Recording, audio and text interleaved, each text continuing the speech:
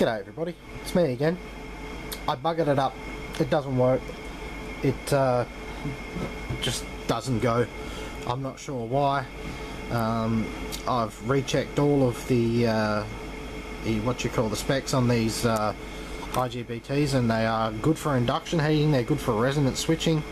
That's exactly what we're doing here. Basically, I know these ZVSs can be used as an induction heater. I need some advice from you electronics guys out there.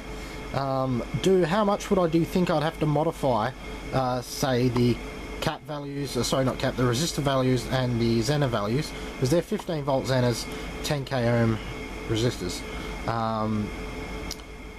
They're all in working order still, all the components seem to be working.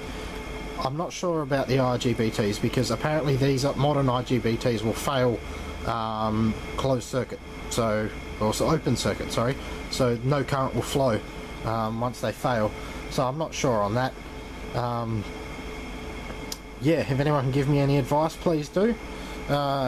Tonight, instead of crying over this, I'm going to build a Royer oscillator using the Igbt and see how I go from there.